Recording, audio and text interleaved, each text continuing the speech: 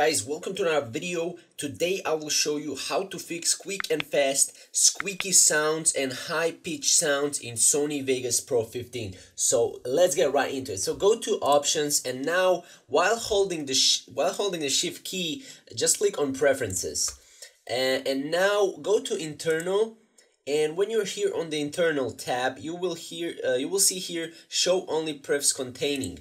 Now type in SO4, so high capital S and lowercase o and 4, and now go to this middle thing. It calls enable SO4 compound reader for AVC/M2TS. Make this false, so everything will be true, and make this middle one false. And now click OK, and just restart the Sony Vegas and go to your project and see if it works. So this will be the fix for that squeaky and high-pitched sounds in Sony Vegas Pro 15. I hope it helps. This has been the major issue in Sony Vegas Pro 15.